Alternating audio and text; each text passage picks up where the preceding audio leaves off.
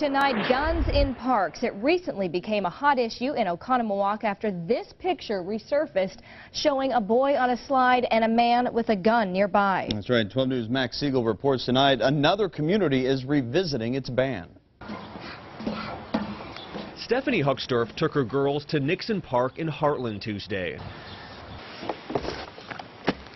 It's a nice big area to run around, so it's enjoyable. But this mom isn't enjoying the news about a proposed change to allow licensed gun holders to carry here. I'm not so sure about that. I feel like it's probably safer in the suburbs to not have open arms. Village President David Lamoran says Heartland's following a similar move from Oconomowoc last month.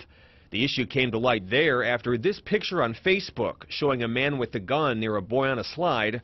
Oconomowoc did some homework and discovered state law allows open carry in public parks.